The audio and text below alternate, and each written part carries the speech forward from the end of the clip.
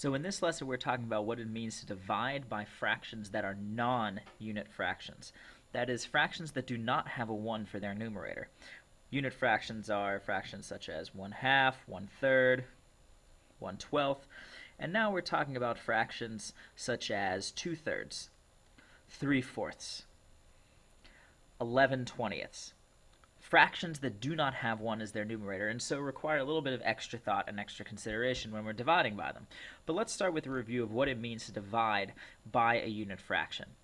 In this case, we have to remember that we're talking about division in terms of splitting one whole set. Now, it can be a whole set of numbers, it can be a mixed number, but whatever that set is, we're splitting it into equal groups of a certain amount. So in this case, if we have one chocolate cake, we want to split one chocolate cake into equal groups of 1/3 of a cake each. In this case, we know that 1 is the same as 3/3.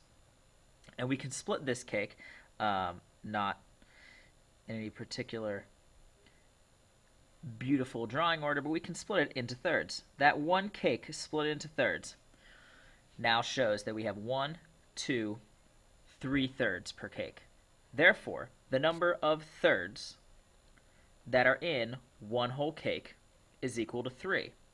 Or we have one cake and there are 3/3 per cake. Now, if we had 3 cakes divided into thirds, we could use the same logic. We're going to split each of these cakes into thirds. Again, with my not so fantastic or accurate drawing, but it will do the trick. So in each of these cakes, we have 1, 2, 3/3 here. We have a 4th, 5th, and 6th, and then 7, 8, and 9. So in that case, we can see that 3 divided by 1/3, the number of thirds of a cake that are present in 3 cakes is equal to 9. Alternatively, in each of those 1 cakes, there are 3/3. So in 3 cakes, there are 3 times the number of thirds in 1 cake, which is 3, and that also gives us 9. As part of this, it's important to remember that 1 itself, as a unit fraction, can be 1 over 1, but it can also be represented as 2/2, 3/3, 4/4, 5/5, etc., and on and on and on, because it represents one whole. Whatever the denominator is, in order to have a fraction that is equal to 1, you have to have an equal number in the numerator. 19/19. If we're talking about 19 equal parts of something, and we are looking at all 19 of those equal parts, then we'll have a fraction that's equal to 1 because we're looking at the entire whole. And this idea is very important for looking at what it means to divide fractions. So now let's switch gears from pies to pizzas. And now what if we don't have a unit fraction? Now we have 4 divided into equal sets of 4/5. Now we've already divided our pizzas into fifths. Each of our 4 pizzas written here. So now let's go ahead and circle or fill in different colors each of the sections of 4/5. Because remember, 4 divided by 4/5 really represents the question, how many groups of 4/5 are there in 4 whole pizzas in this case? So my one group of 4/5 is here, and it's outlined in purple. That's 1. The next group, let's outline in red. We have 1/5 here, and now we need to take an extra 3/5 from this group. So this is our second group. That's 2. Again, we have 2/5 here, so we need to borrow 2/5 from this other group here. That is still 4/5. That is group 3. Group 4, we have 3/5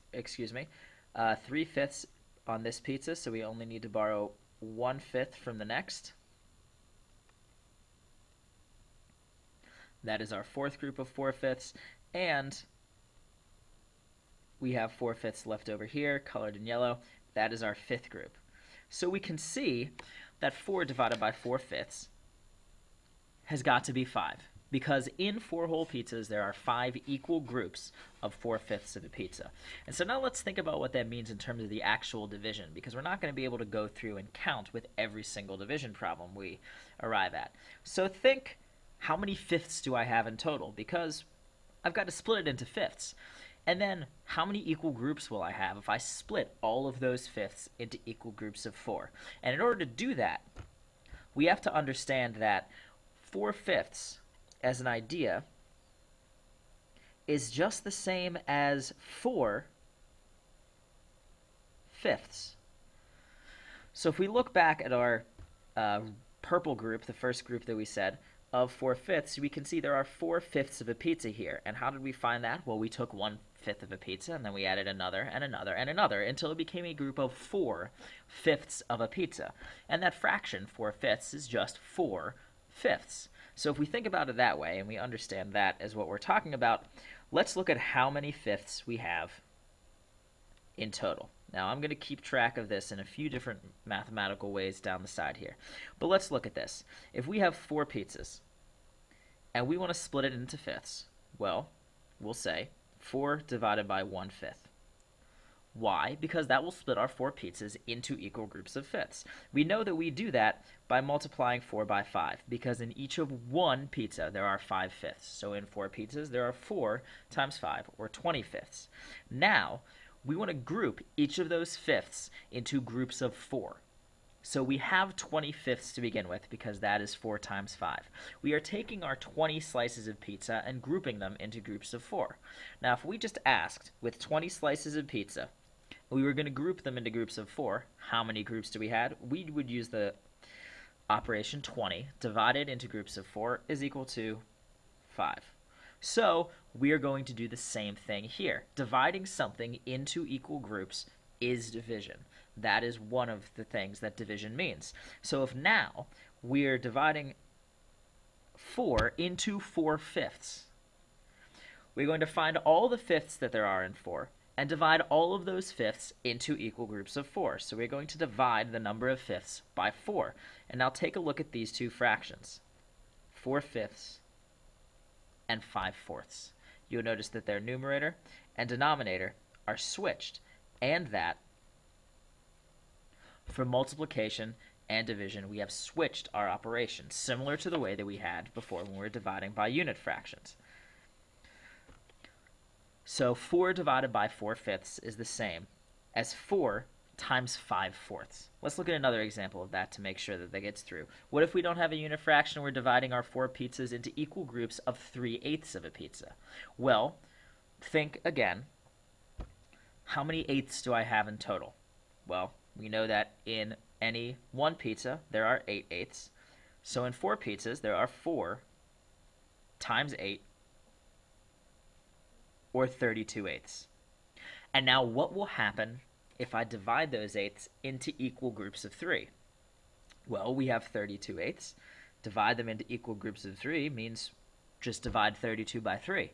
Now, in this case, we don't have an equal number. And we can go through, if you want, you can pause the video, draw out your 4 pizzas, and separate them each into groups of 3/8 and see exactly how many you have. We're not going to do this on the video here. We're going to go straight to the next slide and do the same thing that we did before. Our 4 pizzas divided into eighths of a pizza first. Well, we know that that is 4 times 8 eighths of a pizza, because in each of one pizza there are 8 eighths. Now I'm going to split those eighths into groups of 3, which means my total number of eighths is now going to be divided by 3. We're not going to have an equal group, because 32 isn't divisible by 3, but we still have this fact, that to take 4 divided by 3/8, we have actually inverted the fraction, changed the numerator and the denominator, and switched them, and made it into multiplication. And in general, that is the rule for how we divide by fractions or mixed numbers. We change them to improper fractions. To divide a number by a fraction, you multiply by what's called the reciprocal. And the reciprocal of the fraction is what you get when you switch the numerator and the denominator. So the reciprocal of 3/4 is what we get when we switch numerator and denominator. 4 becomes the numerator, 3 becomes the denominator, and this is the reciprocal of 3/4. This process, switching the numerator and denominator, is also called inverting the fraction. So you can call it either finding the reciprocal or inverting the fraction. And then let's take a look at that in a specific example. 17 over 20 divided by 3/4. Now, if we remember what our rule is for dividing by fractions, we need to change the division to a multiplication, keep the 17/20ths the same, because this is still the same amount that we're splitting up into equal groups of 3/4, and invert 3/4 to its reciprocal. So it now becomes times 4/3, denominator to numerator, numerator to denominator. And now, as we said in previous lessons too, we can do some immediate canceling to make this a bit of an easier multiplication to do. If we don't do the canceling, we end up with 68/60ths. If we do the canceling, we end up with the simplified form of 68/60ths, which is 17/15. There are three letters we can use to talk about what we've done here. The first fraction we keep the same. So we're going to call that K for keep. We have now changed the operation from division to multiplication, so we'll call that C, change. And we have inverted the fraction. We have found its reciprocal. We have flipped the numerator and denominator. So now, F for flip. Keep, change, flip. So take a second to look at each of these practice problems. Pause the video, come back, and we will go over the answers and review how to do them when you're back. So keeping in mind that our three letters that we need to remember are keep, change, flip. 7/8 divided by 3/20 in the upper left-hand corner. Well, that's keep the 7/8, change to multiplication, and multiply by 20/3. If we want to simplify it now, which I'm going to, the 8 divided by 4 is 2. The 20 divided by 4 is 5. 7 times 5 is 35. 2 times 3 is 6. 35/6 is our answer. If we want to change that to a mixed number, it is 5 and 5/6. In the upper right-hand corner, we have 1/2 divided by 3/20 now, changing the position of the unit fraction. So we're not going to change the 1/2 to a 2 like we did before. We're going to keep the 1/2. We're going to change the operation to multiplication, and we're going to flip the second fraction. 3/20 becomes 20/3. Again, canceling, 20 divided by 2 is 10. 2 divided by 2 is 1, and we end up with an answer of 10 times 1 is 10, over 3 times 1 is 3, or 10/3. Now, looking down at the examples in the bottom left and the bottom right-hand corner, we have some mixed numbers. And we know from multiplying fractions that any mixed numbers need to be changed to improper fractions in order to multiply correctly. And since division, once we keep, change, flip, based on all those examples that we have done before, describing why we keep, change, flip, we're going to end up with a multiplication, so we need to convert the improper fractions to the mixed numbers to improper fractions. 10/3 times 9/7 cancel out, becomes 30/7. And finally, for the last one, 12/5 divided by 4/3, which is times 3/4.